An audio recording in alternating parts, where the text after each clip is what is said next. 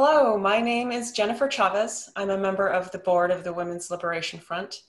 And also here today with me is my dear colleague, Natasha Tart, who is the chair of the board. Today, we're hosting this discussion to focus on an urgent issue: the policies or practices that allow men to be housed in women's jails and prisons based on their claimed gender identity. This issue is especially pressing because at the time of this recording, the California legislature is poised to vote on a bill called SB 132, which would allow incarcerated individuals to self-identify as transgender or intersex. And the bill would mandate that the individuals who so self-identify then be housed at a correctional facility designated for men or women based on the individual's preference. This includes sex-specific residential programs such as the Community Prison Mother Program. SB 132 further mandates that such individuals have their perception of health and safety given serious consideration in any bed assignment or placement or programming decision within the facility, but it doesn't mention or mandate that prison officials give serious consideration to the perception of health and safety of other individuals who would have to live with them, particularly incarcerated women. Of course, the fact that this bill is so close to passing demonstrates that the California legislature has completely failed to consult with the women's prison population to ask whether they are willing to be placed with men who claim to have a woman gender identity. Based on discussion of the bill in the media, it's obvious that the bill is being driven by gender activists who are working primarily in the interests of men who claim to identify as trans women. Some of these men who today are typically housed in special separate facilities and given separate programs within men's prisons complain that they should be housed with women in order to reduce the threat of violence that they face in men's facilities, which is of course a serious problem and needs to be addressed. The only trans-identified female that we've seen quoted in the news reports insists that the bill would be a disaster. She said, "I already fight for my life in this prison. How do you think I'm going to fare in a male institution?" And she said, "There's not a hormone shot in the world that would give her a chance of surviving in a men's prison." Our guests today have firsthand experience with this issue as feminist activists in Canada. Heather Mason is a founding member of the group Canadian Women's Sex-Based Rights, or COSBAR. COSBAR is a cross-Canada nonpartisan coalition of women and male allies working together to preserve sex-based rights and protections for women and girls. Heather was incarcerated for a time at the Grand Valley Institution for Women in Ontario. After kicking her drug habit, she became an advocate for women in the criminal justice system with a particular focus on the failure of the prison system to treat addiction and other mental health problems, and on the issue of men self-identifying into women's prisons. April Halley is a writer based in Canada. She became particularly interested in this issue of men and women's prisons, and she made a splash last year when she publicly confronted Canadian Prime Minister Justin Trudeau over it, after the media had completely failed to question or report on the proposed policy. April has done crucial work to uncover and report on details about how the Canadian correctional system has been implementing its gender identity policies, as well as reporting on the experiences of women who have been forced to live incarcerated with men. Wolf is deeply thankful to April and Heather for joining us. And now I'd like to turn it over to Natasha to get the conversation started. Thank you so much, Jennifer. Appreciate it. Thank you so much, April and Heather, for joining us. Can you each tell us roughly when you learned about the current Canadian policies on gender identity in prisons and how you became involved in fighting back against that and educating the public? Well, okay, so I first learned about it. I learned about them incarcerating men that identified as women in 2015 in provincial jail. But I didn't really understand what was going on. And at that point in time, I was still mixed up with drugs, so I didn't pay attention. But when I was actually in prison, when they changed policies at Correctional Services of Canada. So we actually watched it on the news after the Justin Trudeau town hall meeting. So they ended up playing it on the news, and that's how we found out about it. And women in the UK told me about the policy and that it was happening in Canada, and I didn't believe that that could be true, because I thought, if this is happening, obviously it would be front page news and everyone would know. So I thought they must have gotten their wires crossed and it couldn't possibly be true. But I thought I would look into it anyway, which I did. And to my shock, I found that was happening, and it had been happening for, about 2 years at that point. Oh, wow. Yeah, I feel like that's a common reaction with a lot of people that we talk to still. And I remember having some of that reaction, like, oh, that can't be true. Everybody would know about it, but then it is, and nobody's talking about it. So it was a conversation I had with a cab driver, because I tell everyone I meet that this is happening. Because someone has to do it. The news isn't doing it. And that's what he said. He said fake news. And I'm like, though the information that I obtained regarding the number of men in women's prisons came from the government. It was an access to information request. So it's not just, something I read on Facebook. I mean, I can understand why people are concerned about, phony news and stuff because of social media and stuff. But even when, faced with hard facts, people find this issue hard to grapple with. Right. How are incarcerated women dealing with this? And is anyone listening to their concerns? Have you been hearing from women who are currently living with men in these facilities? Either of you? Yeah. So I still talk to all the women that I was incarcerated with. So even when I was in, it's really, really hard to get into mental health services there. You have to qualify. So typically you need to be suicidal or like a danger to yourself, or have like severe mental illness in order to get a counselor. But they also don't do trauma counseling in prison. So they say it's not a safe environment for it. So they won't provide any programming to deal with trauma, or if you are triggered. So a lot of the women don't have anywhere to go, no one to talk to. And then when people are saying something, so even with the grievance that was filed, the woman was told that it was due to Bill C-16, and that's why that person is in the institution. But it's like a cop-out. They just tell you, well, according to our policies and all of this, they have the right to be here, but those same policies apply to protect the women, and they're not protecting the women.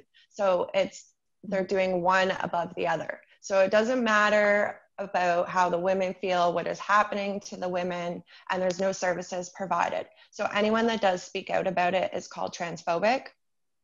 And to my knowledge, I don't know of any women who have spoken out that have actually gotten support for it. That's why a majority of the women talk to me, because I'm the only one that they can trust to talk about it and not be releasing their names or calling them names for saying something. Right. The grievance she talks about, that woman, she was harassed in prison by a man named Matthew Harks, who is a serial predator who has admitted to assaulting 60 girls. And so he honed in on her and was harassing her and making lewd comments. And this causes a deterioration in her mental health. And so then, she ends up getting in trouble and threatened with segregation because she's having these behavioral issues because she's so triggered and has no recourse. So this is someone who, when he was placed there, they were told not to judge him, or he would be referred to as her, by his crimes. So you're kind of putting the pressures on the women to accept these men as women, and they don't have anyone to take their part. And she filed a grievance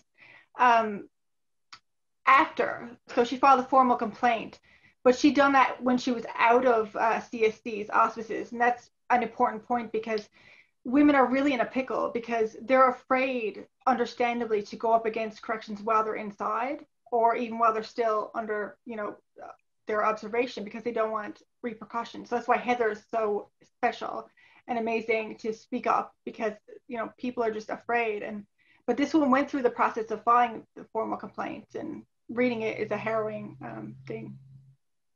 And Matthew Harks, is this the same person who's like, there are news stories about a Madeline Harks?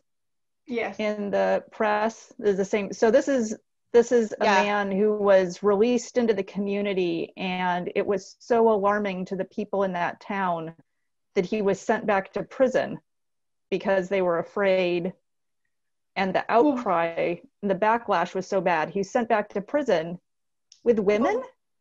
Yes, well, what happened is, sorry? So I was just going to say, so Matthew Harks has been incarcerated for years for this, and he committed his offenses as a man. But probably about 4 years ago, he got sex reassignment surgery. So technically he's viewed as a woman. And that is why he keeps being transferred from each women's institution in Halfway House and having the same sexual assault, grooming, sexual harassment, like all of these things. And they're allowing it because technically he's a woman. And it's just so crazy that they know that this person, even though they've had sex reassignment surgery, still is a predator and has male pattern behavior and cannot be around the women, and they still put him with the women. And there is also another sexual assault at Grand Valley, and the woman was brought out to the sexual assault clinic at the hospital in Kitchener. And it was mentioned in the parole board decision, but there's also more documentation about it. And with her case, there was no supports provided, so no counseling, nothing. So she ended up having, I guess, triggered behavior. So she acted out and she got into an argument with another woman. She ended up being maxed out because she didn't know how to cope with what had happened to her, and she wasn't offered any support. So because that happened, she acted out due to like a traumatic response. She was punished. And it happens a lot. It happens more than people think, because the women can't say, they can't mention that it's a trans woman. So most of the time when people are like discussing things, they're saying it as this is a man that's doing it. But then CSC and everyone else is coming back and saying, well, no, that's a woman. So it's no different than any other woman doing it. And it's like, no, that's not what it is. That person actually has a penis and they're still a man. And they're doing these things to the women. And then if the women retaliate, then they're called bullies, or they're accused of discriminating against these trans women, right? So there isn't really a whole lot happening other than them being told to behave and to be quiet. Right. And going back to what you mentioned, Natasha, about the community being so horrified that he was sent back to prison, what happened is sometimes when they release a violent offender, such as Mr. Harks, they'll release a community service advisory. So that's what they did when he was released in Ontario. And someone saw him have an interaction with a child, which was a violation of his probation. So he was sent back to prison. So then when he was released again in Vancouver, a community service advisory wasn't released. And now I believe that was because of the kerfuffle that happened in Ontario, because that was even in his parole record, how, it caused a bad public outcry and stuff. So this is how it's being dealt with now in Canada. So he was released in Vancouver, and they just didn't release that information to the public, despite that he is an obvious, pernicious threat. I mean, to young girls in particular. So when I knew he'd been released in Vancouver, like I had confirmation of this, but I wanted to just confirm it from federal corrections, just to double check it. And I contacted the British Columbia branch of the correctional service. And I asked them, you know, if he was still under their auspices. And she told me that because he was a woman, she couldn't tell me that, which was such a weird thing. Yeah, it didn't make any sense to me because I'd gotten similar information from other provinces, and because this is federal corrections, that's standard across the country. So it's like, that can't be right. And when I referred to him as a man, I was being chastised then by the woman over the phone who worked for the, yeah. She's like, why are you referring to him as a man when he's a woman? I'm like, he has assaulted 60 girls. He has assaulted women in prison. He's harassed women in prison. Despite the fact that he has removed his genitals, that doesn't stop someone from being a deviant and an offender. And there are many ways you can assault and harass people. This is the point that is sometimes lost, that even there's no evidence whatsoever that a man who's had genital reconstruction is suddenly safe to be with women. He's not, and Matthew Harks is a testament to that.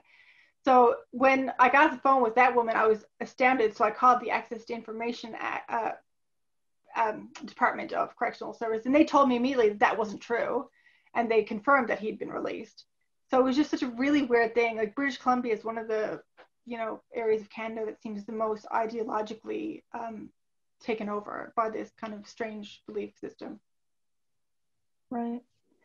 And does a man like Harks, does he get more favorable treatment in a women's facility than he might if he were in a men's facility, other than access to potential victims? Are there other benefits? Well, anyone who says that they have an alternative gender, and it's defined very broadly, what they refer to as gender considerations, you'll get a file, an individual protocol, I think it might be called, where you'll have some say over strip searches and different things like that. So I look at that as very manipulative, because when you are a prisoner, you have all your rights taken away from you and you have no choices. So they want to make this attractive. So like, even if you want to stay in a prison that accords with your sex, you can still say that you have these gender considerations and get listed as this kind of as this new kind of strange, you know, category. It's just a very strange thing. Right. Well, or like, you know, a dangerous male offender like this, it sounds like they might be locked up in something like a supermax facility, perhaps, if they were in a men's prison. And I don't think there are a lot of facilities like that, if I understand correctly, even in women's prisons. The supermax, sorry, you cut out a little bit. Or, you know, where supermax? Yeah, where in a men's facility like here, you know, there's different levels of higher security that, generally speaking, in a women's prison there isn't. That they're more like, that most women's facilities are run kind of like residential dormitories, a lot of them, and they just don't have the same kind of lockdown that you might have in a men's prison in all cases. Is that a parallel? Yeah, so in Canada, women don't have a supermax. Men do. And then also our security is a lot less. So the guards don't have weapons, and there's like only one fence instead of a whole bunch of fences. There's no towers. They're not supposed to use violence with us. They're supposed to talk things through and out. So there's a lot of differences with the women. We have a lot of freedom. There's a lot of things that we're able to do because we pose much less risk compared to the men. And at one point in time, we didn't even have, after they closed for women in Kingston, we didn't even have maximum security unit. There was a couple incidents that happened where they wanted to make it. So for the longest time, Grand Valley in Ontario only had like a white fence around it. But once they built the max unit, then the community wanted a better fence around the prison. But there's a lot of differences between men and women. So even in the provincial level, with 2 less a day, we're allowed to have razors change out with the other prisoners, whereas men are usually locked in their cells with a razor because they're not trusted to be unlocked at their razor. So there's a lot of differences that I can talk about with security with the women and men, and that's because women are incarcerated for different reasons and were less violent compared to the men. Right. So it is kind of the same where they're moving to lower security facilities in general with such transfers, where if a man identifies as female, he's going to a female facility, he's going to be moved into a lower security environment, almost by definition. Yeah. Well, at some of these places, they have no ability to deal with these offenders. There was one Quebec offender named John Boulachiniste, I believe is how you pronounce it, and he's convicted of homicide, and he'd evaded custody for a very long time. And while in custody, he's made very elaborate escape attempts, creating a shiv and jumping out of a van. Like, he's someone who requires a heavy level of surveillance. And a Quebec judge actually said he should be accommodated, because in prison he said he's a woman all of a sudden, and he should be sent into a women's prison. So in this case, the federal corrections, which is called the Correctional Service of Canada, they didn't want it. But so they're really in a pickle. They've had this thrown at them, basically. But then that judgment was overturned. But it shows how vulnerable this is. When you have very extremely violent men trying to get into women's prisons, and there's no ability to, as you say, with the security issues. But I found it interesting. In that case, ultimately, as far as it stands now, he's not being allowed to transfer. And I think the wider community, played into a role in that, because if he broke out, which he would, if you read about this guy, you'd be like, he won't last never long. Yeah. So that was listened to, but no one is doing it for the incarcerated women. The same level of threat exists for them inside, and they can't escape, for these men like Matthew Harks. So it's just, it's good that they're taking into account the wider community, but, in stopping that transfer, but why not, it just flabbergasted me. Right. And the fact that they don't have any policies in place that prevent the transfers. So anybody is eligible to apply for transfer if they identify as a woman. There's no stipulation saying if you are a rapist or pedophile or you have violence against women, like, you're not allowed to apply. Mm-hmm. So anyone can just apply. And then it's based on one person's judgment of whether or not they would be a good fit in the prison. But the issue that we have, that's great. Let's make policies to put in place so those people aren't in. But there's also people who are incarcerated that are in for crimes that are not those, that are inside harassing the women, actually assaulting. For instance, the one I was just talking about, who goes by Sam. Sam was in bank robberies. Like, so how do you put policies in place that prevent these people? You basically have to say, no, can't come in. Like, they're not able to pick and choose. You can't do that, because you don't know who is going to do something until they do it. And we're having a lot of issues with people just pretending that they're women. Like, say, for instance, Sam has spent 20 years in male institutions, and now all of a sudden is a woman, but still has a penis, is not on hormones. Like, it's just crazy. Like, we all know that if given the opportunity, someone's going to play the system. And this is perfect for people to take advantage. So you can go ahead and increase all these sentencing for, say, pedophiles, make them stay in jail for 10 years. What good is that when they're transferring to men's institutions? Now they're incarcerated with women and children. It's untrue. And people don't get it. The bill that I mentioned at the top of the discussion in California, SB 132, is very similar in that it places all the burden on, it just assumes that a transfer will be granted, and it puts the burden on some unnamed prison official to justify a denial of a preferred placement.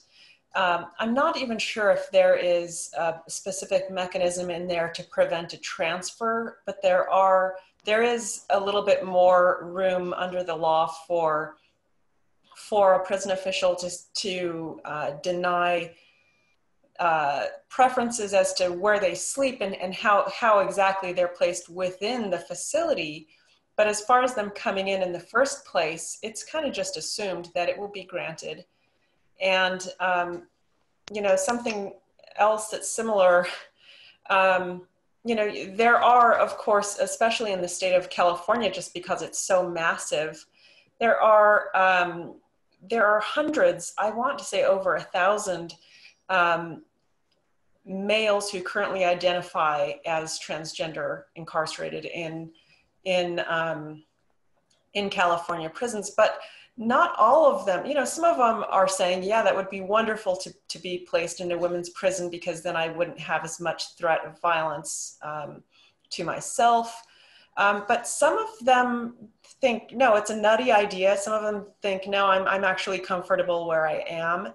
And so it's really a strange situation, because I think everybody except for the sort of ideologically driven activists understands that, you know, there is actually a population of men who will do and say anything that they can to get access to new victims.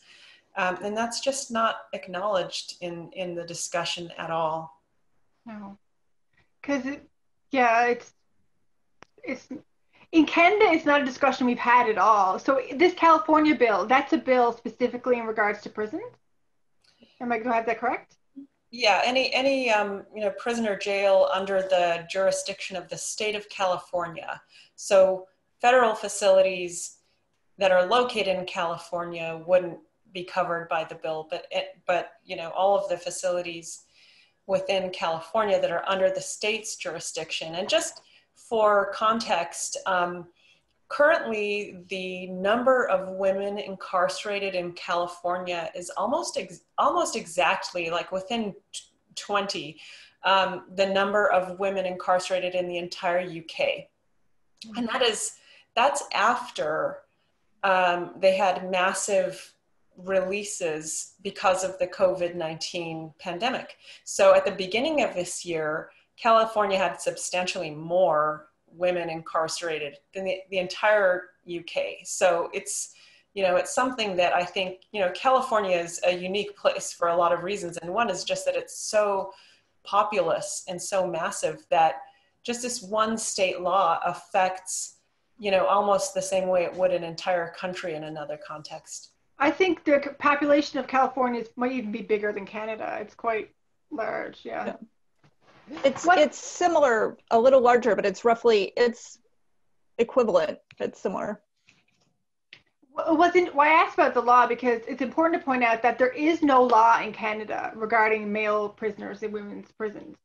It's something that what has happened is we passed a law, Bill C-16, which added gender identity and expression as protected grounds for discrimination. But what does that mean? So even when that was passed, the Correctional Service, you know, they updated their policy in regards to trans prisoners when it came to sexual reassignment surgery. So previous to this bill, a prisoner who had lived in their gender, whatever that means, for 12 months outside of prison could obtain sexual reassignment surgery in prison, and the government would pay for it, because the policy that had been in place formally since the 1980s, where a man who had changed his genitals could be housed in a women's prison. So it's actually been there for a long time, but it's something that would only affect an infinitesimal number of prisoners.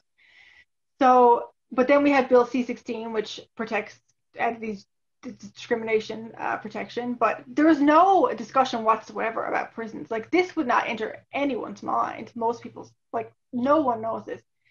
And even when it was passed, the Correctional Service, they changed their policy, as I said, but they maintained the original policy, which was a man with a fully intact man would go to a men's prison.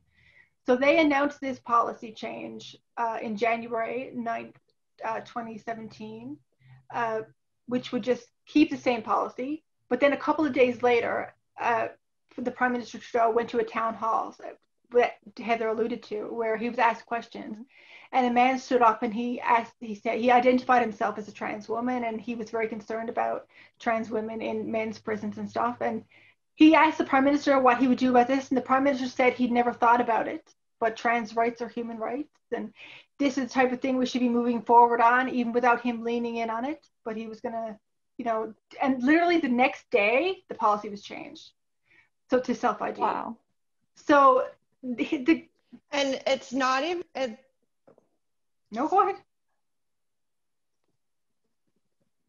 it's not even about trans women or trans men or non-binary. Like, it's all about trans men. Like, this bill gave them the opportunity to transfer, because they're not transferring anyone who was born biologically female. So if you identify as a man or you identify as nothing, if you have a female sex body, you're not getting transferred. You're going to settle it informally so that you don't transfer. And if you do transfer, you're being in segregation because of safety issues of being raped by men, because you're still viewed as a female. But then they will turn around and tell me that trans women are women, even with a penis, and can come into our prison. How one-sided is this? And why, if it really is about trans rights, why is no one advocating for the trans men to be able to transfer? Because there have been requests. And why are you not advocating that they not be placed in segregation? You're so worried about trans women having their own wing and being segregated, but you're not concerned about the trans men that are segregated. But nobody wants to talk about that. So do you feel like with any of these stories that have come out, how do you feel that the media is doing in informing the public in Canada about this? Have there been any improvements? Have there been any changes? Do you feel like people are talking about it at least more, or what do you think?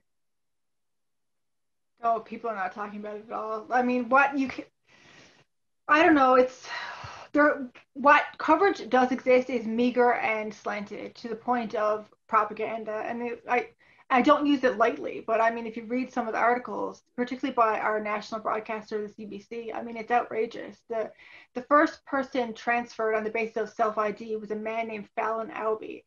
He was a contract killer serving a life sentence, you know, for first-degree murder. And you're reading the article, you would think that he was Rosa Parks. I mean, they wrote about it as this great human rights thing. So it's just, these stories are passing people by, and they're meagerly reported on. So yeah, it's really a long ways away to get. I'm hopeful that it will break through soon, but it hasn't happened yet. Right. What do you think, Heather? Have you seen any changes in the media environment or the public discussion? Sorry, you're cutting it in and out a little bit there. I heard, is this the media? Yeah, do you feel like there have been any recent changes in the media environment or quality of public discussion around this issue?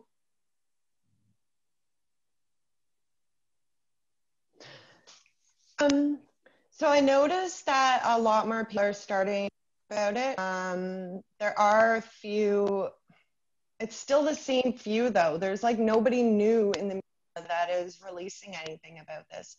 It's the same couple that are willing to do something. But I think more women and more people are aware of what is going on, especially since COVID and people are at home and online. I think that, but there's so many people don't know. But there's a lot of people that don't care either, because if it doesn't happen to them, or they're not, somebody close to them isn't impacted by it, they really don't care. Right. I find it shocking that people have an easier time grasping the issue around sports. They have an easier time understanding that men don't belong in women's sports than in prisons, and that makes me crazy. Like, you try to stay calm about it, but it just makes me crazy. And I don't want to bore the pants off you with Canadian politics, but I just like to go back for one point for a moment where we're talking about the timeline, how Bill 616 was being passed, and you know, they came out with a policy not allowing self-ID. Then the Prime Minister comes in and forces self-ID. But before they come out with the policy, the correctional services saying that they weren't going to have self-ID, we had an article in the CBC where a representative for the minister in charge of public safety, so that would include prisons, announced that they would be changing the policy in regards to accommodation. So we had the correctional service drafting a policy not allowing self-ID, and we have the government telling us a few weeks before that they're going to change it, and then we have the government then coming in and pretending that they're changing it on a whim. It's really something that's, I find, staggering, right? If you can follow that, it's kind of tangly. Huh. Which political groups and parties are pushing gender self-identification in Canada? The Liberal Party, the left-wing parties, so it would be the Liberal Party and the New Democratic Party, but many Conservative members of Parliament voted in favor of Bill C-16 as well. So there's really no one, mounted much of a criticism.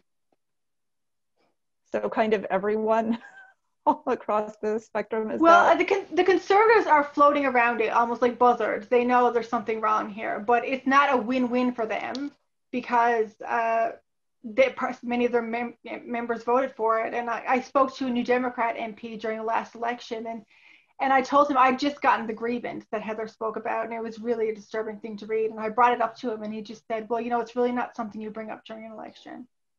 And this is someone who I'd always admired as a left wing. His name is Jack Harris. He's an MP for the New Democratic Party. So that would be like the left wing party. So it's just, politicians, I don't know. I'm pretty disenchanted.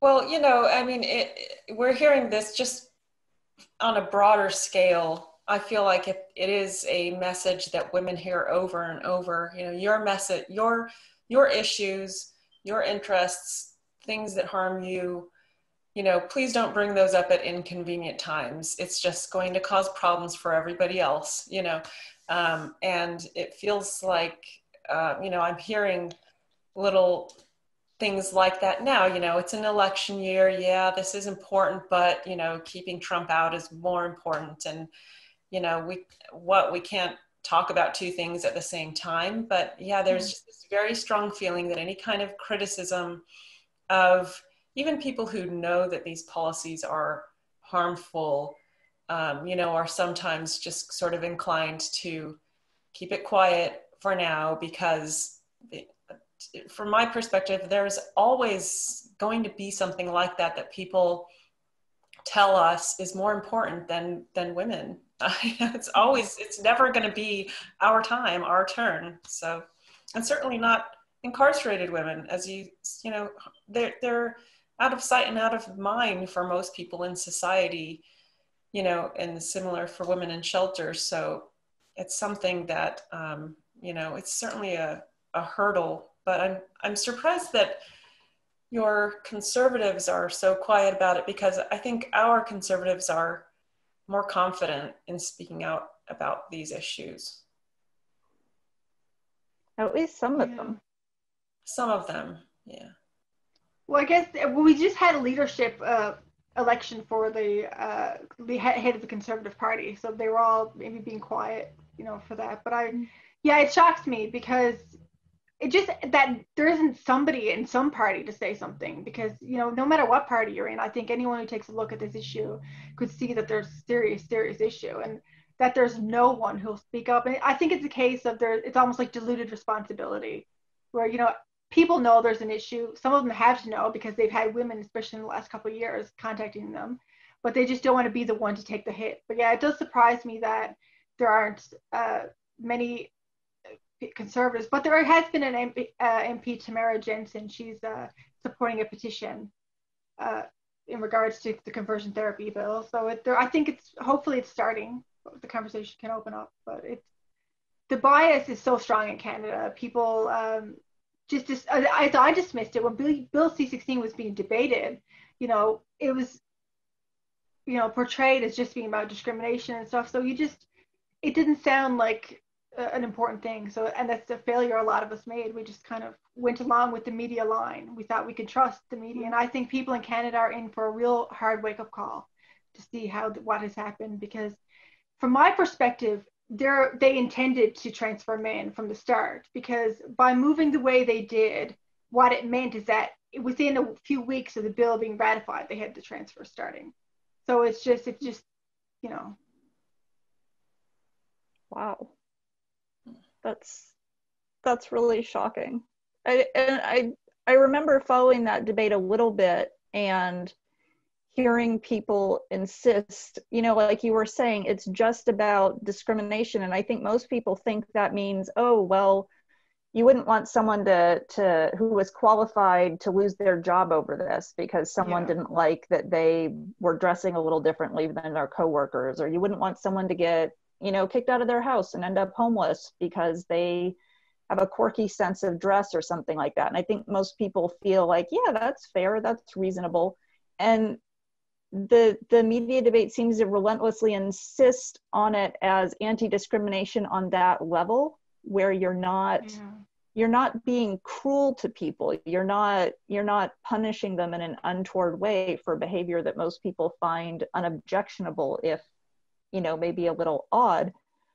But actually what we're being asked to do is accept their beliefs at face value and take very serious, dramatic, material action, like putting men in women's prison in accordance with their belief that their gender identity trumps the physical reality of their bodies. Yeah, it's wild.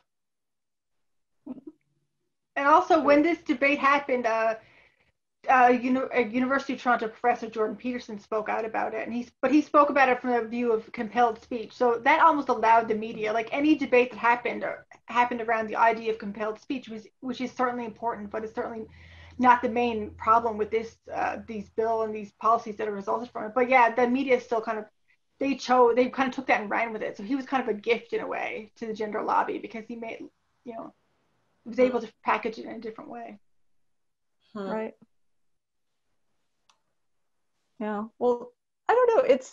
We've had court decisions that, you know, like campaign contributions and, you know, feeding homeless people in the park have been considered like speech acts. And so I think our jurisprudence takes a broader view of what is considered speech necessarily. But yeah, it goes really far beyond that, like as if any action that you take has to be an affirmation of this person's self-belief, even when everyone knows that it isn't so.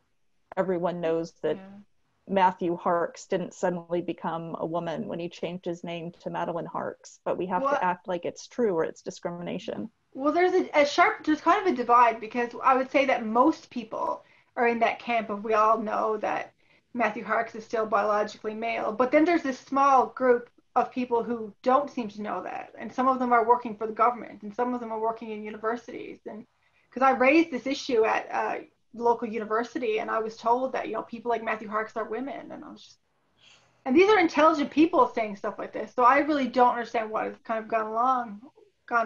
But yeah, and even I spoke to a women's advocacy group who advocates for women in prison, and she was very sympathetic and could understand how someone like Matthew Harks or predators are a problem, but there's still the underpinning of, they believe this idea of trans women are women. So I found that difficult to wrap my head around. Right. Yeah. Because once you stop talking about people as men, you get into a problem. Once we start using words like male-bodied, trans woman, and trans-identified male, people lose their ability to understand what the conversation is about, which is a conversation about men and women. Sorry, but I cut you off there, Heather. No, I was just agreeing with what you were saying. Even like how we have absolutely no organizations or anything supporting just women, because trans women are women and there's no difference between the two of us. Like, apparently our life experiences are the same, our pathways to criminality is the same. Apparently there's no need to differentiate between us and them.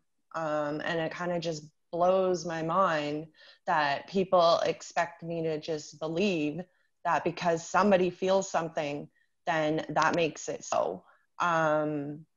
It just blows my mind. And I wouldn't have believed it if I hadn't been in prison. Like, I still remember my phone calls home to my family trying to tell them this stuff. And like, they didn't even want to believe me at first because they just couldn't wrap their head around it.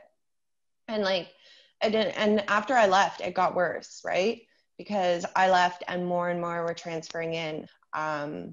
So it's just until they do something, they're just gonna keep transferring in, and nothing's gonna be done for the women. Honestly, I feel like our prison now is just a free for all. It's just anybody, whoever wants in.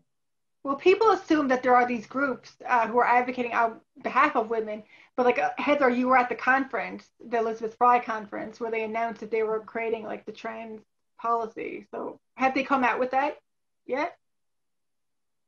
So it's CAFE, not eFry, but yeah, their inclusion policy, but they're like revamping their organization right now. So they've requested some non-binary and trans women to come help them with their new mission and vision. I wonder how that's going to look. Yeah. So you had like a main prison advocacy group listen to women say, that they were concerned about it, then come right out and say, no, but we're creating a policy that's inclusive of the transfers. So, I mean, there really is no one for these women to go to. Yeah, for a time in California, I think on a just case-specific basis, or maybe it was compelled by a court order or something like that, but there was a man who was placed in a women's facility, and the only public information about that available was on this, little amateur website of a women's sort of incarcerated women's advocacy group, I think primarily formed by women who are now out or who were families and who are trying to advocate for women. And gosh, it was quite a long time ago. I want to say before 2012, where someone from within the facility wrote to their family member outside and said, "You can't believe this. It's just absolutely insane. This person has been placed with us." And there was a little bit of, outrage expressed on this website.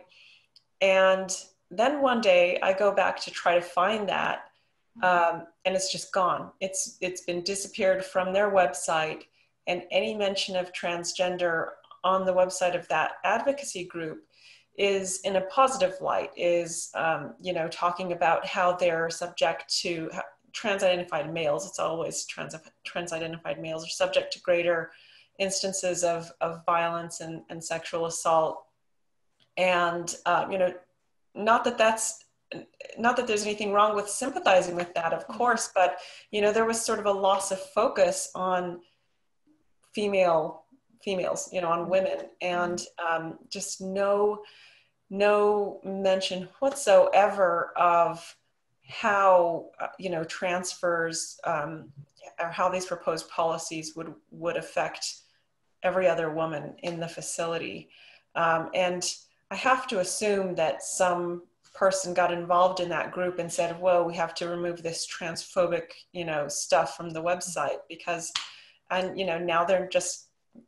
now I imagine they wouldn't even dare to talk about it, because as we know, women in the United States have lost their jobs and their livelihoods over speaking up about this issue. So, someone who's, even on the margins of society isn't going to be very willing to speak up about it. And that's exactly, what these women are.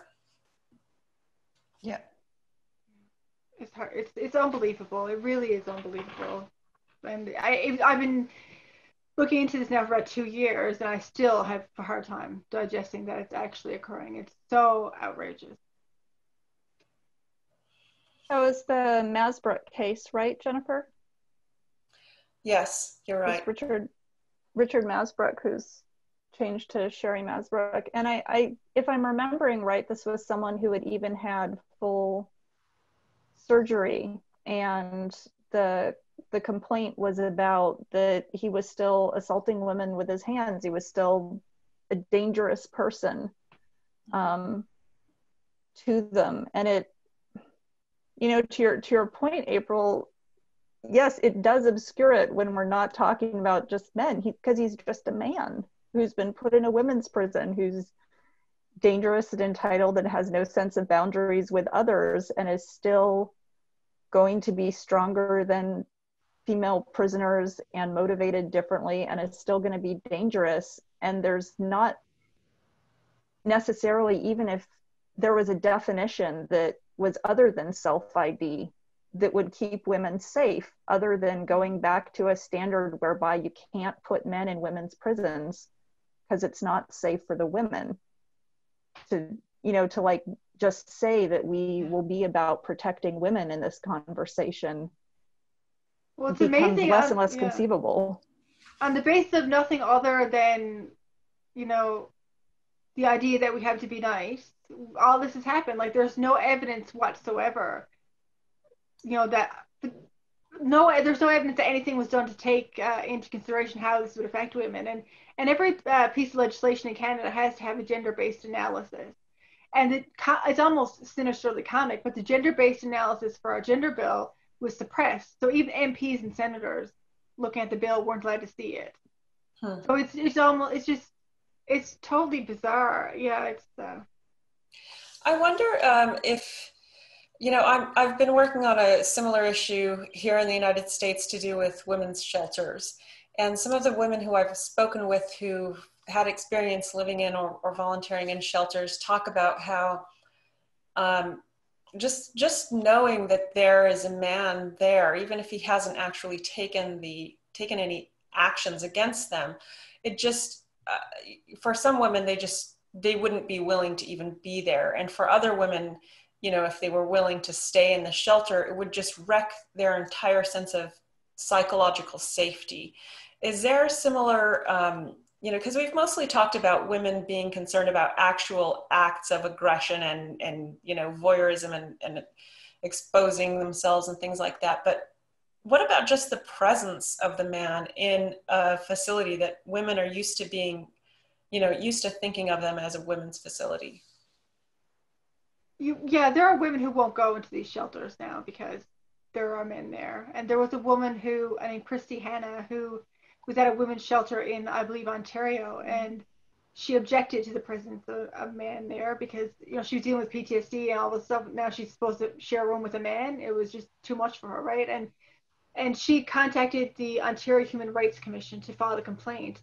And because in the, you know, speaking to them to file a complaint, she referred to him as a man, they told her that they couldn't help her. They couldn't represent her because she was potentially discriminatory. That's the state that we are in Canada. So she made a complaint about that, and it hasn't come to fruition yet, but hopefully it will. But it's, yeah, I know. Listen, I've used women's only programs and stuff. And I know that if you're in a vulnerable position, it's hard enough to do that anyway, you know, but if there are going to be men if a man can force his way into any place, any shelter or any trauma group or in prison, you know, women who have a choice, obviously incarcerated women don't, they're not going to go there. You know,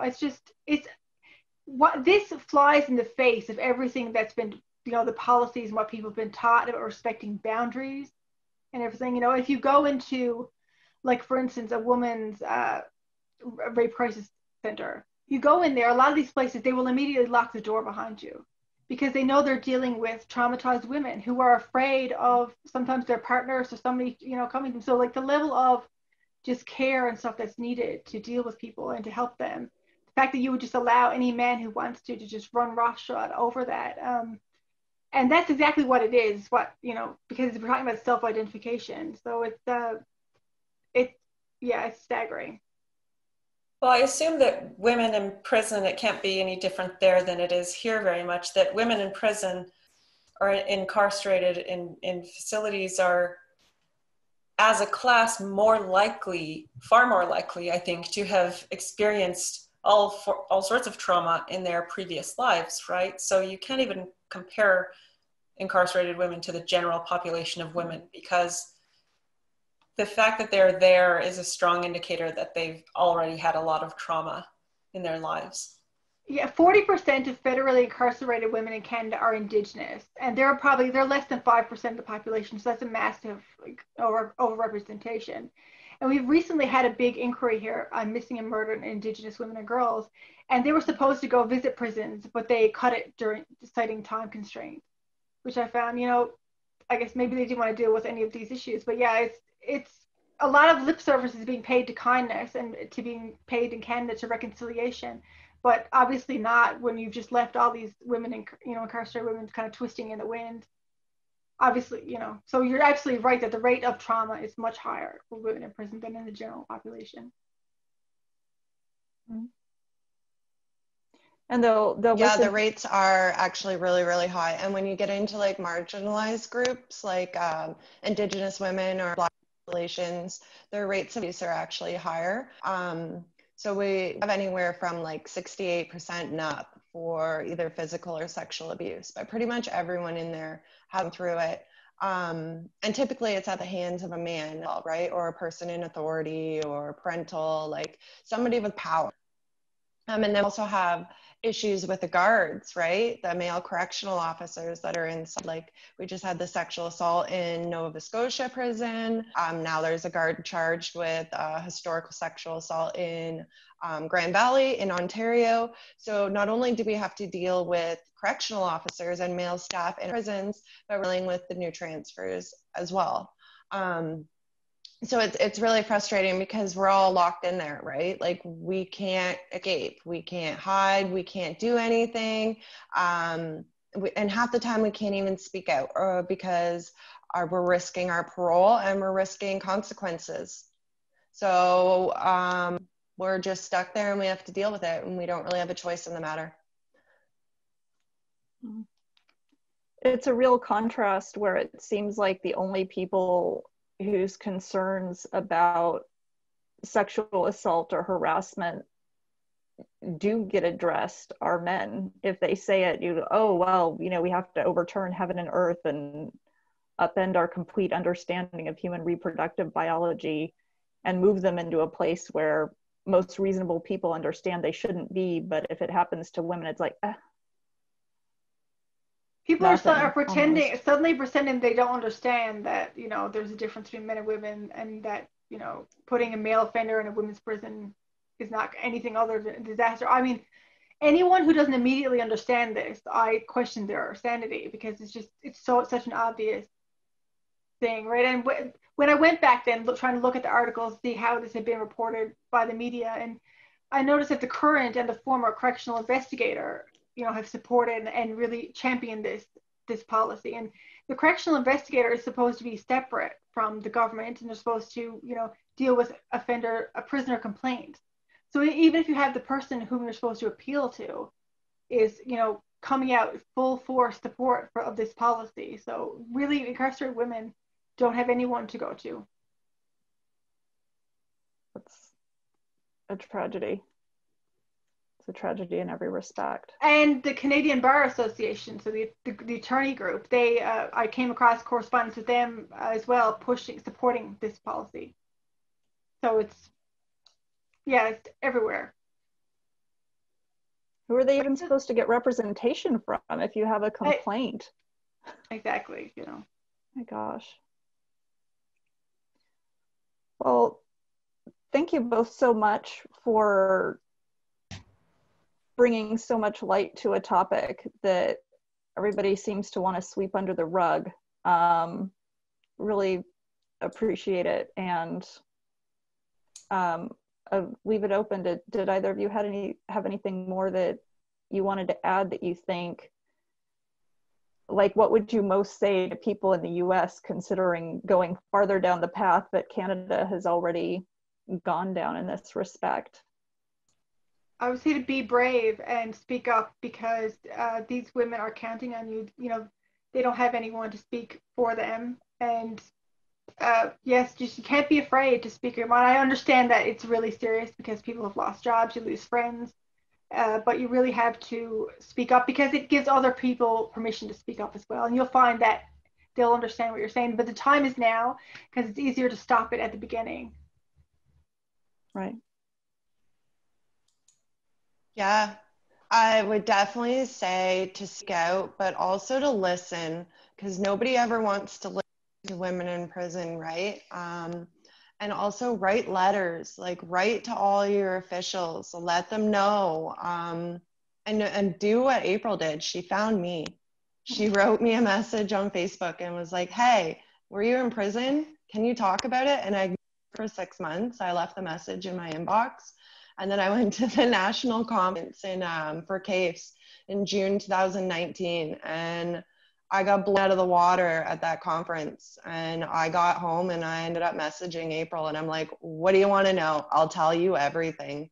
But if she had not reached out to me, I probably wouldn't be where I am today speaking about this. I would have stayed quiet because I didn't want the blowback and I didn't want the issues. But after that conference, I realized that there's nobody there helping those women.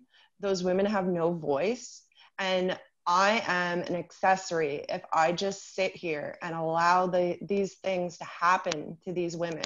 I can't live with myself. So I'm going to speak out, and I hope that everyone else speaks out, because the way the government sells it is not the way that it's going to turn out. Because look at Canada. I was there, I saw it. Thank you, Heather. So yeah. Yeah, I'd just like to thank you guys for paying attention to this. It's really a difficult issue, and you guys are doing so much great work. It's really encouraging to see. Thank you. Thanks. Likewise. Thank you so much. Yeah. You're both very inspiring. We really appreciate it. Thanks for coming on with us today. Thank you. Thanks. Bye. Bye.